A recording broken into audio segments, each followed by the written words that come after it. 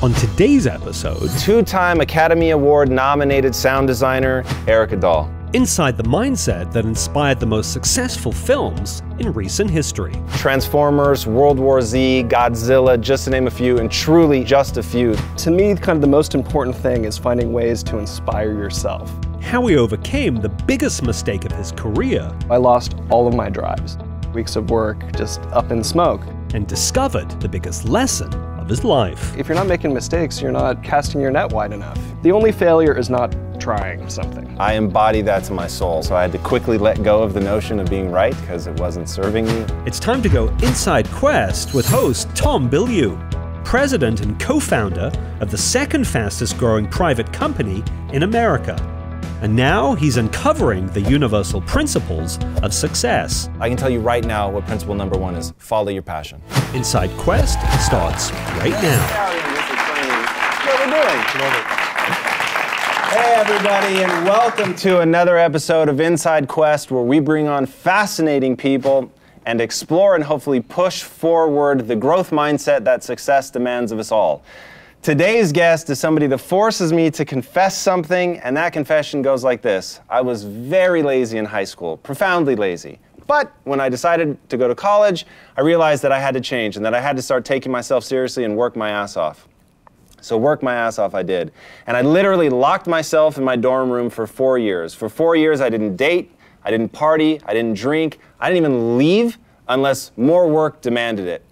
But even with all of that, I only graduated second in my class. But I have the good fortune today to introduce you to the badass that graduated first, Erik Aadahl.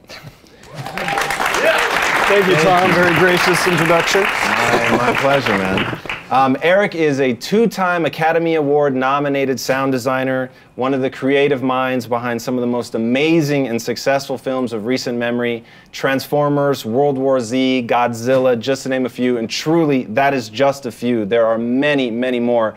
Check this guy out on IMDb. It's absolutely amazing. We'll link to it because his name's a little hard to spell, but Erik Aadahl is the name. IMDb, find him, absolutely incredible. We're going to get into the secrets to his rise.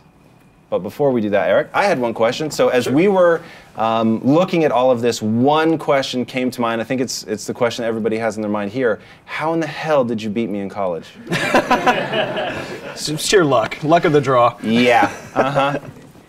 So yeah, I mean, Erik, guys, for you guys, it really was incredible. Film school, USC's dog-eat-dog, statistically speaking, and please, I know about statistics and how misleading they can be, but statistically speaking, you're more likely to get into Harvard Law than you are to USC Film School.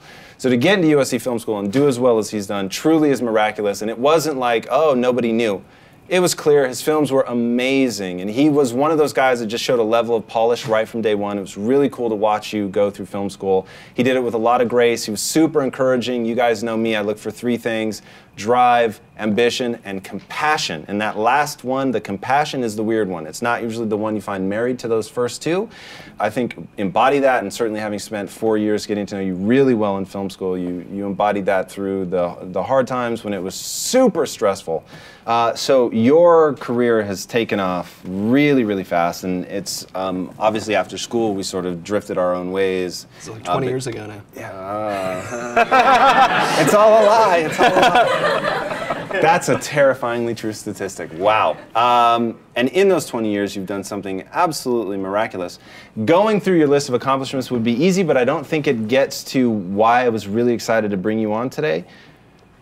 Reading your notes, reading your advice, and just spending time with you, there's this is going to sound gross, at least to me, maybe not to you, but I'll explain why it's weird to me, but a sense of spirituality to the way that you talk about your art.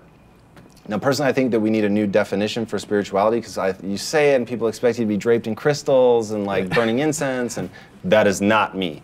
But there really is something. When I think about spirituality, so for me, perhaps the most spiritual thing I do is go to the gym. I absolutely hate the gym, do not enjoy working out, but it's a spiritual endeavor for me. It's a pursuit. It's me asking a question: am I willing to do this thing that I don't enjoy to get a result that I so desperately want, right? And it's that pursuit, it's that setting a goal and then chasing that goal that I think really has a spiritual dimension. Do you think it's accurate to say that your approach to sound in general is a spiritual approach? To me, the center of it all is finding meaning. You know, ultimately, we're gifted here with this life. We come into the world, we're going to die one day. Everything in between is kind of, if we're lucky, our choice, where we kind of point our compass and where we go. So to me, it's about meaning. It is kind of a spiritual idea. It's, to me, kind of the most important thing is finding ways to inspire yourself. And you've got an awesome quote about that. Do I? You do. I'm going to paraphrase it. You can't inspire others until you can inspire yourself. And my goal is to give myself goosebumps in everything that I do, right? Right. That was one of those things, man, that hit me so hard. It's incredible. So did you always think like that, or did that sort of occur to you at some point? You know, not consciously. Like I've been, you know, I'm a sound designer now, and I've, since I was a little kid, been exploring that art, whether it be through music and piano. I started playing piano when I was 5 years old, and I enjoyed it. Like, you know, my parents noticed that we'd go to somebody's house, and I'd just rush to the piano and just start tinkling away, not really knowing what I was doing.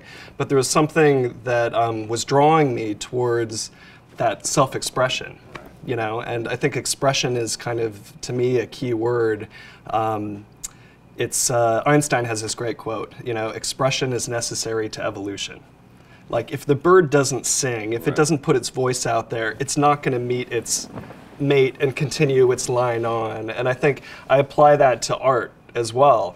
You know, and not just art, but everything. You know. On that, let me ask you a question really fast. So you've got another quote. Okay. You're full of great quotes. I actually really do like your quotes.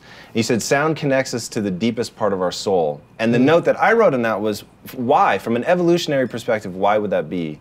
Do you have any insight on that?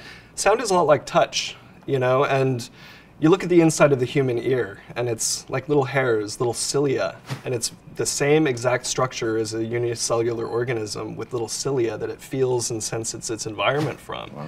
So sound is literally touch, and it goes to the most primitive. Just gave me the chills. That's cool. Part of our, yeah, it's a part of our body, and I think it's so. We're so used to it, you know, we all talk and communicate, listen to music, hear traffic, hear the world, and interpret it, and then communicate those thoughts through abstract language, which is sound. And we're so used to it because it's so fundamental. But if you really step back and look at it, it's mind-blowing. And it has the ability to move us profoundly, inspire us.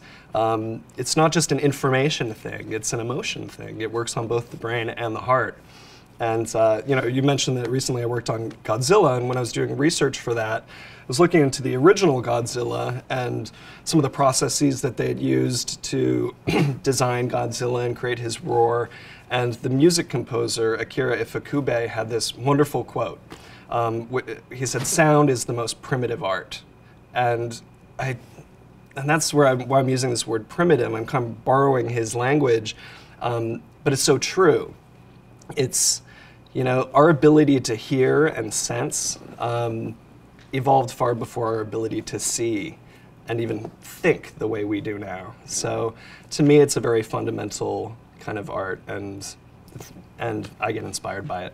Now, did you always have a love for sound? Because I wouldn't have, in film school, I would not have guessed that that was the path you were going to take. Mm-hmm. Was that something you developed over time, or how did that come about? Yeah, I think it started with music. They're very similar, you know. I consider designing sound to be the same thing as composing music. The instruments I use just happen to be kind of infinite. Yeah, it's something that was kind of random, you know, and serendipitous. Started playing with it in film school, and then after film school, I kind of had a choice. I had 2 job offers. One was to go into producing with a well-known production company. I would have started as like a second assistant, and which, you know, I was totally prepared for, and that's the reality. You know, you always start somewhere and then figure it out and work your way up. And I noticed, though, the vibe in the production company was kind of, it wasn't alive. There wasn't an energy. There was a little bit of a, I don't know if you've ever seen Joe versus the Volcano, but there's a scene with Tom Hanks and this neon light kind of right? And it kind of reminded me of that. And And then later that day, I went for another interview, and it was with the sound team. And they were working on a movie, and the energy and the camaraderie and just the joy was palpable. And I knew then, I'm like, okay, I know which way I'm going to go. Wow. And it's funny, life is kind of like that. You know, there are these little crossroads, these forks in the road, and you kind of pick one, and it's often based on just a feeling, and that kind of defines the course of much of your life. But I don't think that means that you're stuck out on a branch either. You can always like come around and try something else too.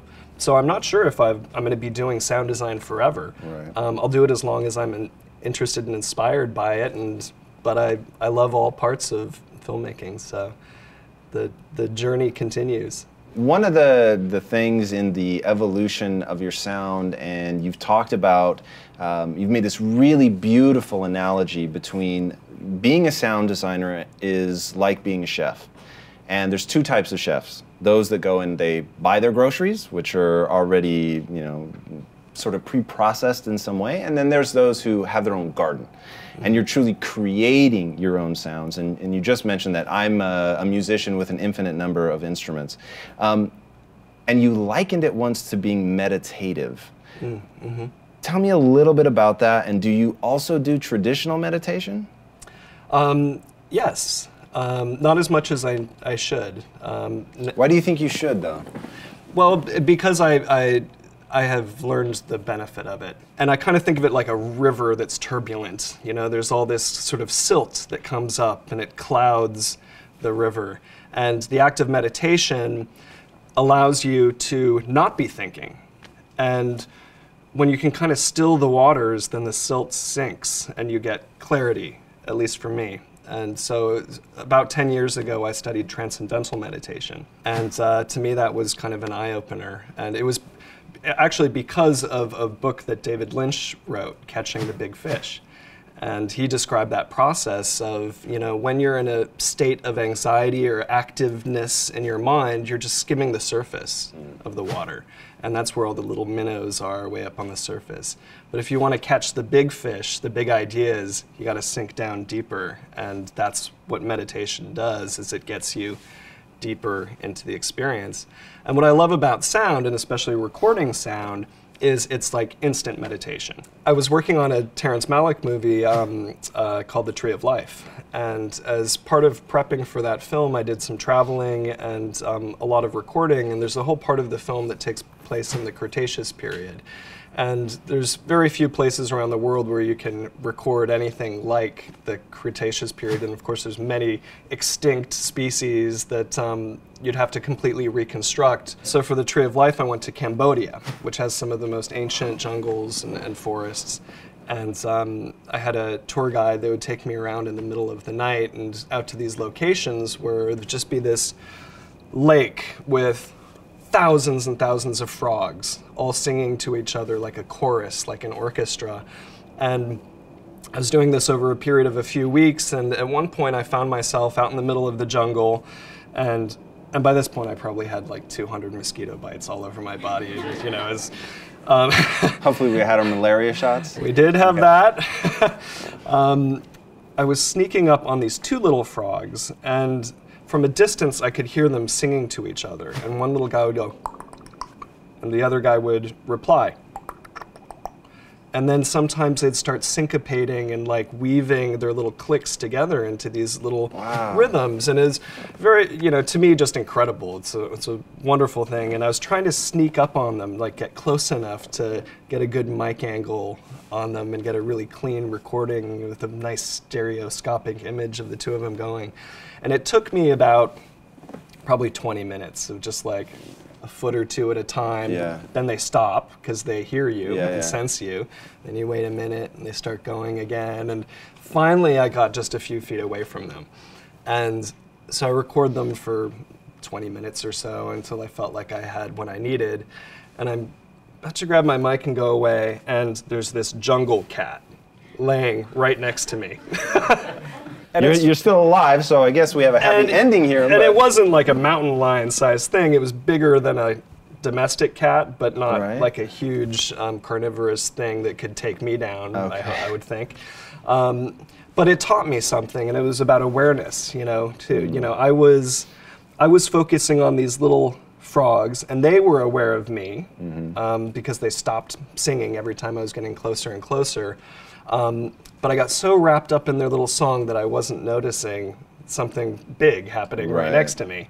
But so, if there's a point to this story, it's that meditation can be really good in the sense of finding clarity, listening, being aware, but you need the other side of it too to make that worth it. So I think everything is a balance between meditation, it's kind of like you're getting your clarity, and then switching modes and finding purpose and direction, and then going towards it. Everything's a balance that way. Yeah, that's one of the most beautiful explanations of meditation and its usefulness I've ever heard in my life. I'm not a big meditator. I use what I call power meditation. And as you were describing, when you were talking about David Lynch and the silt settling, that was a very clear image for me. But as you were saying it, I was like, the only reason I would spend the time to do that, to settle the silt, is because at that moment of clarity, I'm going after something, right? So when you talk about that switching between modes, and the brain is broken into so many different modes, it is almost, because as you're describing the frogs, I'm thinking that's beautiful, getting lost in that. Like that's that moment of beauty. Like that is not something I would want to give up. Like that moment where you're so immersed in what you're doing, you lose your sense of self. So I love that sense of being totally myopic on something. But at some point, because I judge everything by utility, right? So that first you have to understand that. Once you get that I judge the entire world, every skill, every choice, everything by its utility, you'll understand the following. Meditation, to me, if it has utility, if it settles the silt, you get a moment of clarity, you can go after something. If it's, you're spending your time in this beautiful moment, but you're forcing yourself, you're training yourself to do both, right? To be in that moment completely, totally there, but I'm aware when the cat comes up, right? To use that, to leverage that, then I can see how that really is useful. And I know, look, I can already predict the YouTube comments. You just don't get it, like you've never tried it, you're doing it wrong. And I'm certainly open to that this isn't a universal experience, but that's always been my struggle with meditation. I'm not trying to empty my mind any more than I need to get an effect. Do you know what I mean? But you might be able to expand your mind by letting it contract. It's like the heart isn't going to pump its blood if it's always clenched. Right. It needs to let it go, and it's like the tides. And so I totally know what you're talking about, because I struggle with that myself, that I can't turn off ever. Like I'm processing, thinking. I'll finish work, get home, it might be the middle of the night, and I still want to churn through what had happened and what is yet to happen. But I've just found that I'm able to actually be more effective when I can take a breath and release the muscle, let the muscle relax. For sure. And then you can contract that muscle even harder the next time. Brilliant way to explain that, for sure. Still ahead on Inside Quest. The only failure is not trying something. Sure. Like, feel free to try and mess up, try again, mess up, doesn't matter. In fact, my first job working for a major film studio was a disaster. It was a total mistake, and I'm so grateful that happened. Inside Quest continues right now.